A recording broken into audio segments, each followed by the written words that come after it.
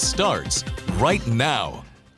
Parts of the area under a severe thunderstorm warning tonight. This April Fools may see Mother Nature taking center stage tonight with hail and 60-mile-an-hour wind gusts. These are the things that we're watching out for as storms move toward our area. Adam, where are the storms right now? Actually, we're talking Medina County moving into western Bexar County and western portions of San Antonio. This is the severe thunderstorm that we have in place right now. Of course, a bit of lightning and thunder with it. You can see these white lines, the most recent cloud to ground lightning strikes, but also the purple area really stands out because that is the hail within the thunderstorm that's likely about 1 inch in diameter, so about the size of quarters, which can cause some damage. This is pushing eastward, excuse me, at a good 40 miles per hour. So to time this out for some neighborhoods that are in its path, let's just focus on the hail portion of the storm. And UTSA getting it at 10:21 p.m., Leon Valley at about 10:18 p.m., Castle Hills, if it stays together, at 10:28. But the warned area is from Helotes to UTSA, just about to Hollywood Park, Chavano Park, Jefferson High School. One other quick look at this storm. I want to give you a 3D view of it and show you just where we're looking at with the hail. So this is the 3D view, and right here, this purple area, that's the hail within the thunderstorm right now falling on Rio Medina. But that hail is headed eastward, and that's going to make it to SeaWorld area. Right there, SeaWorld at 10:14 p.m. I'm going to get some new data and have an update here coming up in a few minutes. All right, thank you, Adam. Time ticking down till next Monday. We are now less than 7 days away from the total solar eclipse. That's right. And it's all hands on deck for first responders over in Kerr County who are preparing for the number of people there to double, even triple the day of the total eclipse. The Night Team's Patty Santos tells us the record-breaking crowds expected to be part of the largest event that community might ever see. Next Monday, the Louise Hayes Park and the roads leading into Kerrville will be flooded with thousands of visitors trying to experience the total eclipse. Local law enforcement tell me they're ready for it. Traffic is going to be bad. Kerrville Police Community Sergeant Jonathan Lamb says the biggest problem they anticipate on Eclipse Day is traffic and crowd management. This is sort of the Super Bowl of events that Kerrville is facing, and I don't think we'll ever see anything like it in my lifetime. Other public safety aspects that come with the influx of visitors: illegal parking calls, medical emergencies, and limited cell service. This is the one that's actually sold out. The focus before the eclipse will be getting buses and vehicles to designated parking lots and watch areas. After the eclipse, police will turn Sidney Baker Street into a 3-lane exit to get the crowds out quickly. We'll have automated signs around town directing people back to the quickest route back to the interstate. Along with regular KPD officers, the city has also hired additional officers from San Antonio to assist. We're about prepared as we can, and we're ready to get it over. Kerr County Sheriff Larry Latha will have 55 deputies working across the county Sunday, Monday, and Tuesday. DPS is also sending an additional 20 troopers as backup and possibly an air life unit. We're still kind of waiting as far as fuel, extra water, and stuff like that. You know, the fuel, that's a big deal for us. With limited mobility, he says life-saving calls will take priority. All 8 ambulances are going to be running that day. That's every ambulance that the city of Kerrville's fire department has. Kerr County Emergency Manager William Thomas says over 200 first responders are scheduled to be on the clock. This is going to be a labor-intensive operation. They're urging residents to stay home and visitors to bring extra fuel, food, and medications because it could take hours if roads get clogged. We've heard of traffic takes 10 or 12 hours to get out. So guys, here they're really planning for the unknown, and because they don't know how much overtime and how much supplies they're going to need, that's why they have already declared a state of emergency there. Well, and that makes sense when you've heard the big concerns about running out of gas. Yeah. If it takes you 10 or 12 hours to get out of town, there's going to be a run on gasoline there. Yeah, exactly. So we'll just have to wait and see what happens that day. All right, thanks. Thanks, Patty. Thank you. Well, you're talking about this. Even the South Texas Blood and Tissue Center is preparing for Monday's eclipse. With so many people coming here for the big event, there's a greater chance for accidents or traumatic injuries. Hopefully that doesn't happen. But the Blood and Tissue Center says that it is ready to send blood wherever it's needed, by road or by air. But here's the problem. They actually need blood to deliver. We're trying to get ahead of the curve. We're a week away from the eclipse, so we're doing our best to get the word out about how important it is. So everybody who rolls up their sleeves this week will get a special Fiesta medal commemorating the center's 50-year anniversary. And we've got more glasses giveaways every day for the rest of the week. This one tomorrow at the Tacos Norteño on Huebner. You can hop in line to get your glasses at 5 o'clock. The giveaway at 6. There's only 300 glasses available, so make sure you show up early. Adam Caskey will be out there live. Times and locations for the other giveaways also on our website right now. Also, if you have questions about the eclipse, we'll answer them. The KSAT weather team will host a live Q&A live stream Wednesday night where they'll address all eclipse questions. Just scan the QR code for instant access to the KSAT Eclipse Authority webpage, where you can find every KSAT eclipse related story in just one place. In other news now, a federal judge ruled that migrants flown from San Antonio to Martha's Vineyard can sue the charter flight company that brought them there. You remember that happened back in 2022. Those 50 Venezuelan migrants say that they were promised housing and also work opportunities. Now those migrants and their lawyers can sue the Florida-based charter company Vertal Systems. Governor Ron DeSantis also named in that lawsuit. His office contends those flights were legal and authorized by Florida state lawmakers. Also new tonight, former President Donald Trump posting a $175 million bond. This is part of his civil fraud trial in New York. You remember he was originally ordered to pay $454 million after a judge found that he inflated the value of his assets to get cheaper interest rates on loans. But then last month, the New York appellate court slashed that bond down to $175 million. And now that the president posted his bond, his assets are not going to be seized. In the meantime, though, the president is appealing the ruling. Family members grieving the loss of a 33-year-old woman killed in her own home. Ana Ojeda was found Friday inside her Lucky Ranch home in the far west side. And just a few hours ago, friends and family held a vigil at her front door on Davalos Lane. Around the same time, the medical examiner confirmed that Ojeda was stabbed to death, and she leaves behind a 6-year-old daughter. My dad was a beautiful woman, and a mother and daughter and friends. Everybody loves her, so she's a hard worker, and she don't deserve this that happens on Friday. You can hear the pain in her voice. That was Ojeda's mother. She's pleading with neighbors who might have video or witness something to call the Bexar County investigators. The tips can be called in to BCSO at 210-335-6000. A gut punch. That's how a woman felt after hearing that the person investigators think killed her grandfather still hasn't been found. The victim in the case is Robert Isaacs. The 88-year-old's body was found in Crockett County on November 17th. Now, police have identified that woman, Frida Michelle Thomas, as the suspect. And for a few hours today, they thought she was in custody down in Mexico. But then that turned out not to be the case. And nonetheless, Isaac's granddaughter tells us she's disappointed. You go from one extreme to the other. And again, you go back to the place you woke up in. But it's sad and it's frustrating because it was a relief to know that there was actually going to be some progress made.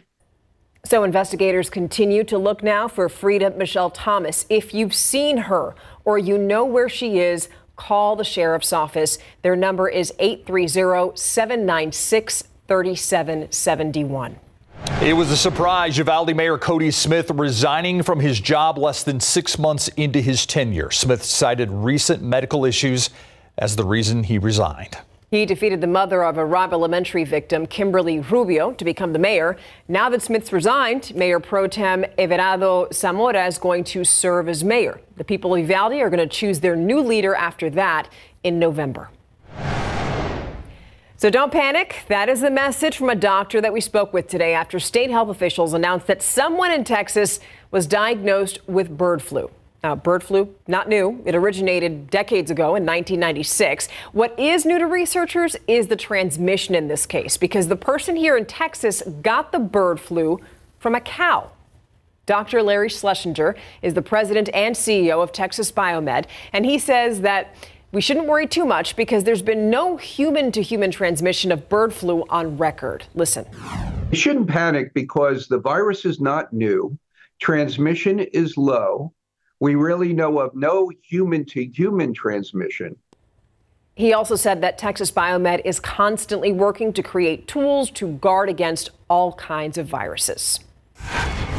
Some students in the spotlight at Bear Fest tonight. What this experience means for those kids, next on the Night Beat.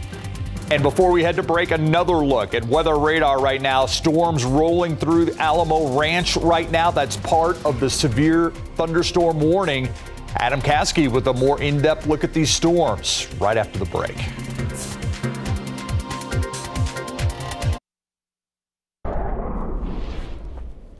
Severe thunderstorm rolling into Alamo Ranch right now. It just moved through the city of Rio Medina, and this is the size hail that was submitted to KSAT Connect from our viewer in Rio Medina. That's about a 2-inch diameter hailstone that hit. So let's get a look at this storm. Severe thunderstorm moving through Alamo Ranch, crossing over 1604, hitting SeaWorld right now, about to get to Holmes High School, Leon Valley getting clipped, John Jay High School up next, along with 410.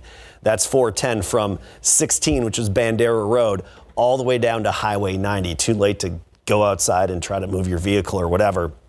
This is the hail core right here. This black and purple area that you see, these are the higher reflectivities from the storm. So that means the radar is seeing a bigger signature, which is indicative of hail in this situation. And you can see it hitting Warren High School, Northwest Vista, SeaWorld, all the way down to Stevens. Now, this is headed off to the east at 40 miles per hour. So first we're going to get a 3D look at it, and then we'll take a look at the track and the path of where that hail core is going. We're focusing just on the hail in this particular thunderstorm and in this situation. 3D view shows the big top spreading up and over, the motion of the storm turning off the lightning so it doesn't distract you here. Then what we can do is just isolate the hail within the storm. The purple up here, that's the hail that's suspended up within the updraft of the thunderstorm. So that's up in the thunderstorm. And then what you see here closer to the ground, those are the hailstones that are getting too big for the updraft to hold them up, and they're actually falling down to the ground. So that's what we have right here in this purple area. Again, SeaWorld, approaching Stevens High School and on over to about Leon Valley. A wider view shows it's just this isolated hail core, but there's a lot of hail up there still to fall down. So let's time this out for some areas. For example, not even included in the warned area, at least not yet, San Antonio International Airport, 10:31 p.m. That hail portion getting to Almost Park at 10:31. Hollywood Park, you are right on the edge of that hail, but assuming it stays intact, it'd be at 10:33 p.m. Again, that's just this hail portion of the thunderstorm. Within this storm, there could also be a few wind gusts up to 60 miles per hour. So that's why we're watching this so closely, because of the potential of the damaging hail and those wind gusts. We can get right into this hail core for you. It's hitting the medical center, all these purple areas, Marshall High School. Here we are, Leon Valley, right along 16 Bandera Road. This is the worst part of the storm. 1.5 to 2 inch diameter hail. That's ping pong ball sized, all the way up to even the size of an egg, your typical egg. And one other feature I'm noticing here is this little bit of a hook action right now. Something to watch that we'll keep an eye on, but the main focus is that hail core. And notice how that's the only action we have across our area at the moment. Now, assuming it maintains its strength and its trajectory, that area of hail headed off to the east at 40. These things are flying along and they're moving quickly. That could very well make it to Lee High School at 10:26, Monte Vista 10:27, Alamo Heights High School at 10:30, Kirby at 10:37, and Roosevelt High School at 10:37. That's the timing with this thunderstorm. And right after the Night Beat, I will be live on the KSAT Weather Authority app to keep tracking this severe thunderstorm and the hail. I'm hoping it starts to cycle down, but these storms can cycle and pulse right back up. So that's what we're going to be watching with this. Right now, the hail within the storm is hitting 410 Holmes High School. You go back to SeaWorld, and this black area is actually some of what's probably the largest hail within this thunderstorm. And when I mean the radar seen a bigger signature within the storm, we're talking 63 decibels compared to the rain. which is a 44.5. So you see that difference there.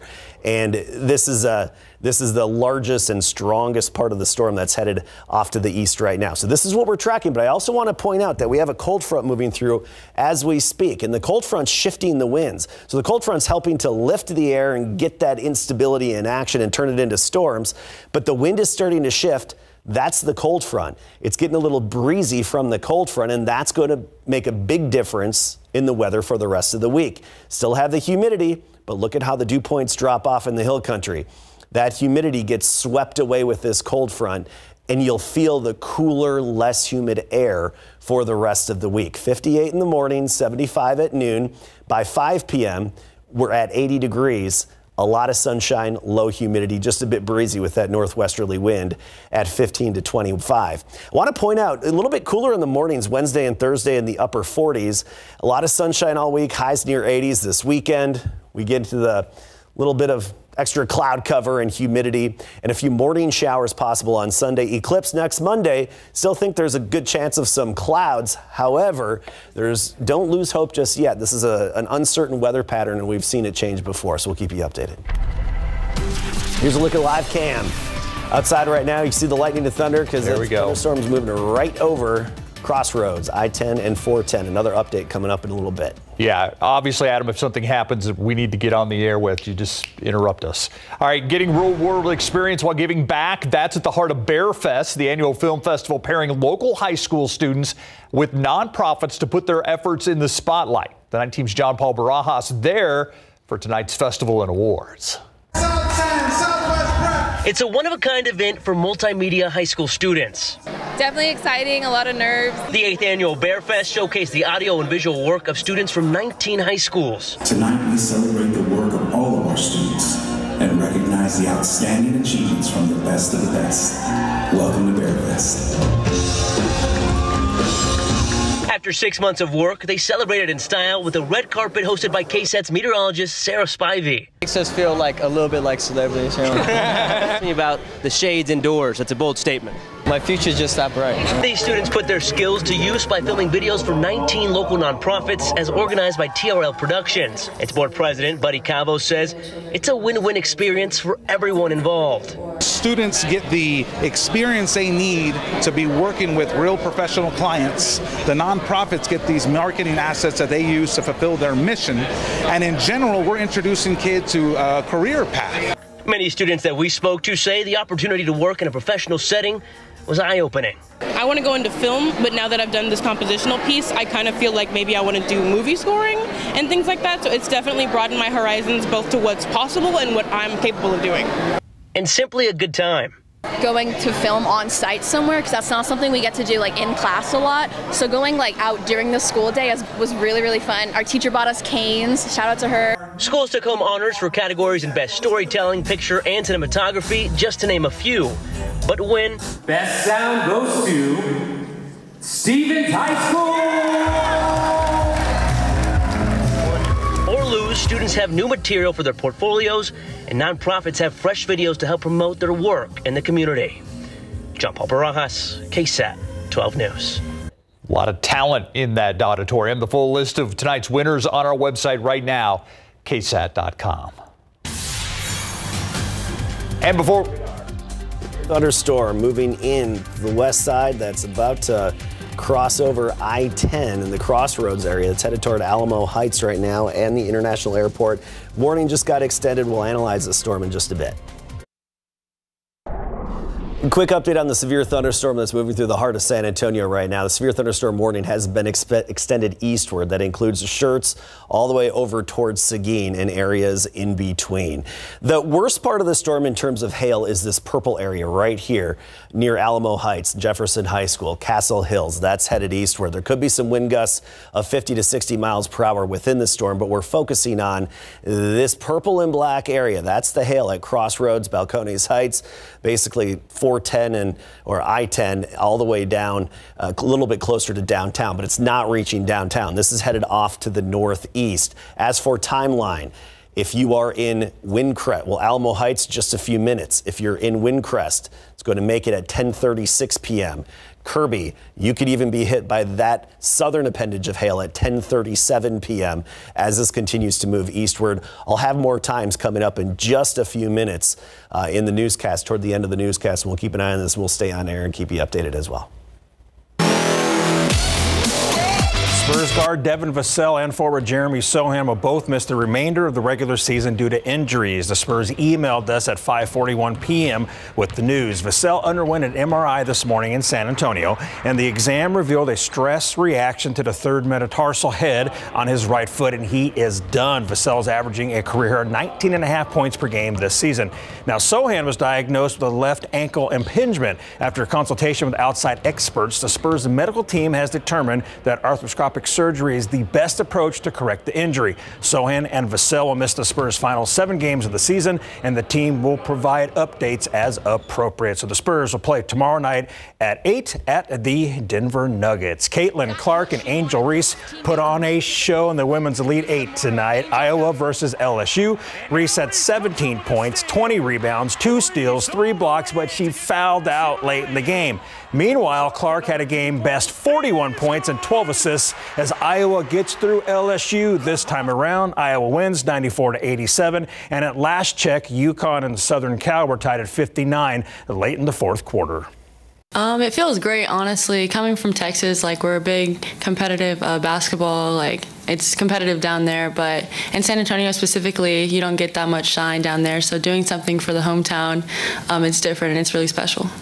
Ari is all about repping Clark High School and the 210. Ariana Robertson is a 2024 McDonald's All-American. The Duke commit will suit up tomorrow night for the West squad. The girls tip at 6:30 p.m., followed by the boys game in Houston at the Toyota Center. Josh Young had a hot night, but it ends on a downer after the break.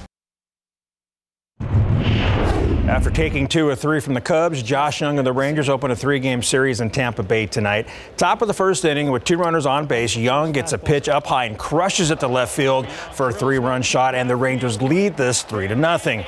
Top of the 6th, same score when Young comes up with an RBI single to center field, scoring Corey Seager, and it's 4-0 champs. Josh went 3 for 4 with 4 ribbies before getting hurt. Top 9 bases loaded for Young, and the pitch hits him on the right wrist during his swing. He drops the bat, puts his arms above his head in pain. He left the game for good, and then during post, Rangers manager Bruce Bochy said Josh suffered a fractured right wrist. He did not set a timetable for Young's return, but he's going to miss some game. The Rangers take it 9-3, and the Astros get their first win of the season, 10-0 over the Blue Jays. And the big news in that one, Astros right-handed pitcher Ronel Blanco throws a no-hitter in his 8th career start. It's the 17th no-no in Astros franchise history. Dude struck out 7, and he walked 2. All right, I believe we're checking back in again with Adam Caskey.